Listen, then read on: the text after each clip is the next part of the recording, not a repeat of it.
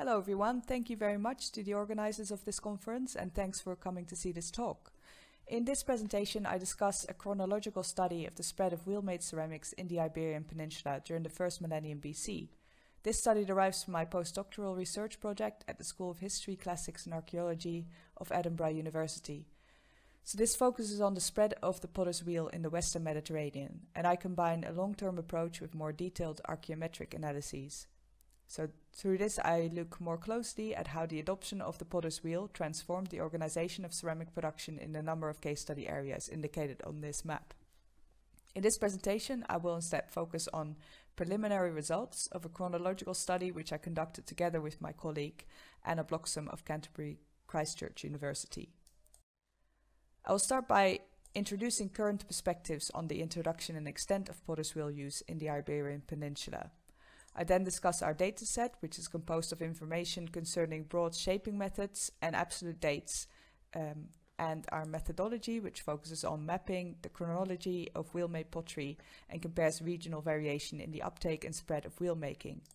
And I then briefly discuss our results. So, why would we want to map the spread of the potter's wheel? The spread of wheel-made ceramics in the Iberian Peninsula falls together with long-term socio-economic transformations leading up to urban lifeways. We want to discuss the connection between this technological innovation and processes of social change and discuss how this varies between regions in the Iberian Peninsula. I need to mention here, of course, that the spread of the potter's wheel can represent a range of production methods. The title of my talk is therefore a bit misleading, apologies. Different forms of wheel use have been examined in detail by the discussant of this session, Valentine Roux, and others. Such studies deconstructed the preconception that the wheel spread simply through the economic advantages in the speed of production the mechanism affords. The economic and social motivations underpinning the adoption of this technology are variable and context dependent and therefore do not correspond to the rise of mass production necessarily. Our study does not provide detailed information concerning the methods of wheel use, but instead looks at the utilization of rotary devices for ceramic production more broadly. Despite this broad approach, we attempt to demonstrate how the use of potter's wheels became institutionalized in the Iberian Peninsula through time. In the Iberian Peninsula, the spread of the potter's wheel is usually considered in relation to the arrival of Phoenician merchant colonists. Phoenician groups originating from city-states on the Levantine coast of the eastern Mediterranean established trade colonies in the western Mediterranean during the 9th to 7th centuries BC. Such Phoenician groups appear to have targeted these areas for exploiting new trade opportunities. The process of Phoenician colonization involved the intensification of mining and agricultural production for trade, particularly in olive oil, wine and salt. In and around the Phoenician colonies on the southern Mediterranean coastline, we find workshops focused on the production of pottery and metallurgy. These pottery workshops emerged as centers for the production of amphora and luxury tableware. Ceramics were produced in the Eastern Mediterranean tradition, utilizing potter's wheels and two-chambered updraft kilns. Ceramics were produced for regional and interregional trade, as indicated by archaeometric studies. So the map on the bottom left of this page shows how ceramics deriving from different Phoenician production centers circulated in the Western Mediterranean. Late Bronze Age ceramic production prior to the arrival of the Phoenicians in the same region is generally characterized by the production of table and cooking ware produced through slab building, coiling and pinching. Ceramics were all fired in reducing and mixed atmospheres in pit ovens or bonfires. So this is evidence from a recent PhD thesis by Alberto Dorado, who has studied ceramic production methods over a vast area in southeastern Iberia during the Bronze and Iron Age. Dorado showed that after the arrival of the Phoenicians, the use of wheel-made pottery expanded in this region. His analysis showed, however, that such ceramics were produced through variants of wheel fashioning, such as wheel coiling next to wheel throwing. However, it appears that the production of handmade pottery also continues. Problematically, only very few studies have considered various forms of wheel use and instead refer either to handmade or wheel-made pottery without analyzing these shaping methods more fully. Furthermore, little is known about the mechanisms that were used by the Phoenicians. In other parts of the Iberian Peninsula, we find stone pivots thought to be part of potter's wheels in the late Iron Age contexts. These reflect pivots found in the Eastern Mediterranean and the Levant, so they might have also been used by the Phoenician workshops. It is unclear how such wheels were used, but it is likely that they reflect hand-operated stick wheels or were driven by two individuals. Although these wheels could have reached enough momentum to rotate independently, they were not the same as the kick wheels used during the Roman period. There is some confusion here about whether the Phoenicians therefore used fast potter's wheels, but they are more generally considered to be low or slow wheels.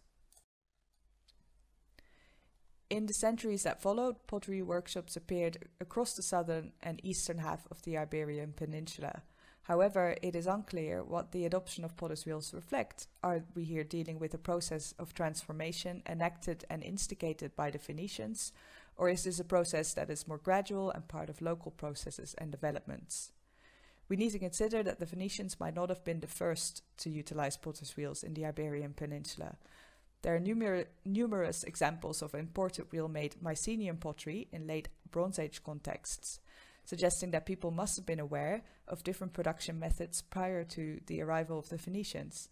Furthermore, recent macro-trace analyses conducted on ceramics from El Castro de Cogotas in central Iberia has shown that rotary devices were used for variations of wheel fashioning as well as wheel throwing during the late Bronze Age, which is during the 9th to 7th century BC. Because this date range is quite imprecise and it is unclear whether such uses of potter's wheels coexist with or preceded the introduction of potter's wheels in the Phoenician colonies. To address such chronological questions and to consider regional differences in the uptake of potter's wheels, my research looks at long-term spatio-temporal spread of wheel-made ceramics. Our research is based on a dataset of 576 radiocarbon dates and 245 pottery-bearing site phases from 158 sites from across the Iberian Peninsula. This dataset does not provide information considering the specific shaping methods used or information considering the location where ceramics were made. This is because studies utilizing macro-trace analysis or archaeometric methods providing such information are rare. Nevertheless, most studies do indicate if ceramics are handmade, wheel-made or imported. This provides a general indication of broader shaping traditions across the region and shows how these change through time. We used kernel density estimation to map the temporal probability of site phases with wheel-made pottery. Radiocarbon dates were calibrated and their probability of falling into each of 5 200-year time intervals was calculated. The resulting probability was used as a weighting mechanism for mapping the spatial density of site phases with ceramics using kernel density estimation. This demonstrated that the earliest distribution of sites with wheel-made pottery occurs in southwestern Iberia around Huelva and other Phoenician colonies. Subsequently, wheel-made pottery occurs in central Iberia, broadly concurrent with transformation associated with orientalizing Orthothesian spheres of influence and also spreads into the northern Meseta area. So the orientalizing phenomenon refers to a period of hybridization that is reflected in material culture styles and technologies. Agricultural practices also change, as well as metallurgical practices and architecture. So broadly this occurs in this shaded region, but also reaches much further inland into the regions of the upper Guadiana river valley of Extremadura. So this process of transformation also corresponds to an increasing reliance on wheel-made fineware and hybrid greyware ceramics. The production of wheel-made pottery during this period corresponds also to the emergence of Celtiberian pottery production. So this is kind of associated with the emergence of workshops that used also chambered updraft kilns, and these are associated broadly with the kind of rise of Oppida settlements. So the spread of wheel making in the Iberian Northwest occurs in the last centuries of the first millennium BC, just before or during the Roman conquest of this region. If we look at the distribution of sites with imported wheel-made pottery, so these are marked in the literature as non-local as well as wheel-made, we find that such ceramics are broadly related to coastal areas or coastal hinterlands. Imported ceramics appear to be more common in the first half of the study period. During the later period, wheel-made technology and expertise became increasingly widespread in the Iberian Peninsula, and this also corresponds to a decline of the Phoenician colonies after the 6th century BC. So perhaps here we see a shift in the trade routes or trade networks in this region. A second method we used was aimed at refining the chronological resolution and create regional timelines for the adoption and spread of wheel-made pottery. We now compare different regional trajectories for which we divided the sites into 5 regions. The SPD method sums together the probability distributions of individual calibrated radiocarbon dates to examine diachronic variation in the prevalence of the dated ceramic vessels and the technologies they represent. Radiocarbon dates were thinned so that no more than 3 radiocarbon dates per ceramic type within each site phase were included in the weighting, prioritizing dates with low associated errors and the lowest risk of marine carbon sources.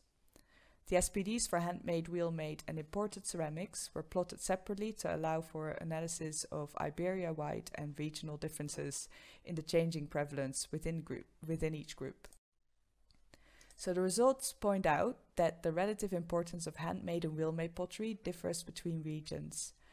There's a rapid uptake of wheel-made pottery in the south and west, and a slow uptake of wheel-making in the north. The presence of wheel-made pottery is roughly equal to handmade pottery in the south, but handmade pottery is much more prevalent in other regions. So in the central region, here there's a rapid decline of handmade pottery around 400 BC, timed after the so-called Hallstatt Plateau in the calibration curve. So this is this blue shaded area. And this is a period when radiocarbon dating is notoriously imprecise. The gradual decline in some probability in all regions except for the north reflects the increasing reliance on relative dating methods instead of radiocarbon dates here. So it does not reflect the decreasing dependence on pottery. In summary, the spread of wheel-made pottery reflects regional diversity, both in the chronology of the first introduction of the potter's wheel and in the prevalence of its use. Phoenician pottery workshops producing pottery for trade and local demand never completely supplant the use of handmade pottery, and that particularly before 400 BC, wheel-made pottery is only present at some sites. Unfortunately, archaeologists do not tend to focus on studying the persistence of hand-shaping ceramic technologies in this context, and rather look at the significance of the presence of wheel-made pottery.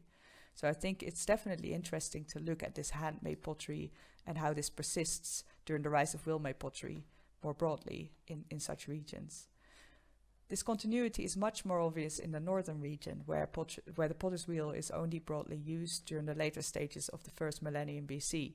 And this area is characterized by socio-economic continuity, also visible in other aspects of the archaeological assemblages.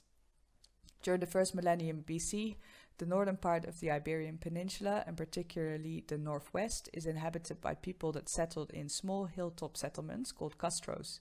Such castros are generally considered as self-sufficient units that were hostile towards each other, perhaps. So this self-sufficiency might also have extended to the production of pottery. If we consider the possibility of a link between the potter's wheel and surplus production, we can expect this technology to be of more use in areas where people were more reliant on trade than being completely self-sufficient.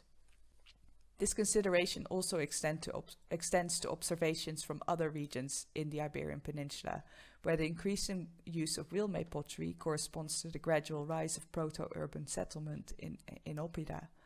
Here we find the emergence of more centralized and intensified agricultural production, with the emergence of pottery workshops using the wheel.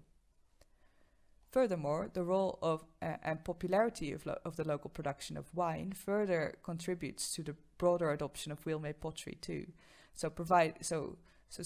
Wheel-made pottery provides the amphora for the storage and transport of wine, as well as in-demand drinking vessels that we see in other parts of the Mediterranean.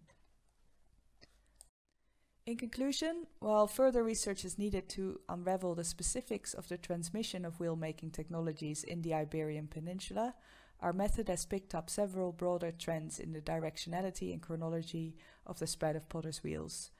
We demonstrated that with limited information from publications of varying quality, we can produce meaningful patterns in the spread of innovations in the Western Mediterranean, utilizing systematic and quantitative methodologies.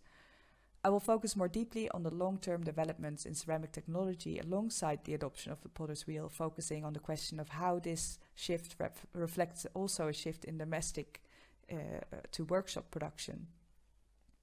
So I utilize here archaeometric methods, which provide insights into the provenance of ceramic vessels. So I'll look at these different sites on the map below.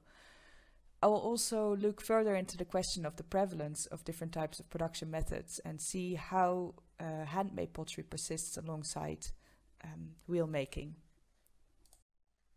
Thank you very much for your attention, and if you'd like to read more, we're trying to get this study published in Journal of Archaeological and Anthropological Sciences. So thank you very much also to Anna Bloxham, who's been key to developing this study.